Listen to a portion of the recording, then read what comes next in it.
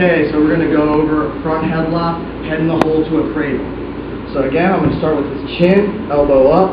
I want to post behind here, circle this up, create this window for me to duck my head in there. Now that I have this window, ducking my head in, keeping this head down tight, and I'm going to get his shoelaces and start circling towards the back.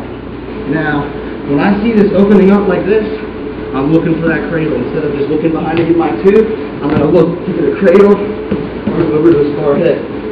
Now, let's go around his far hip. I want to wipe the mat. We're just going to lift him up, right on his back, chest to chest with the ball.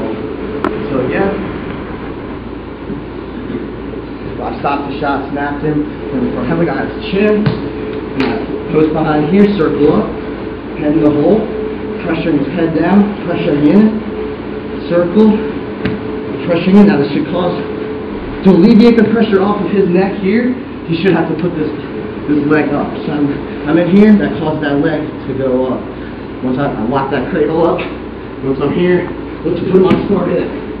From here, I have my takedown, I'm looking for my fall. So I'm going to turn it this way.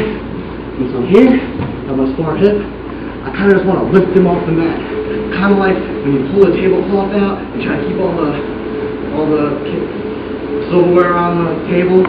So pull it out, chest to chest.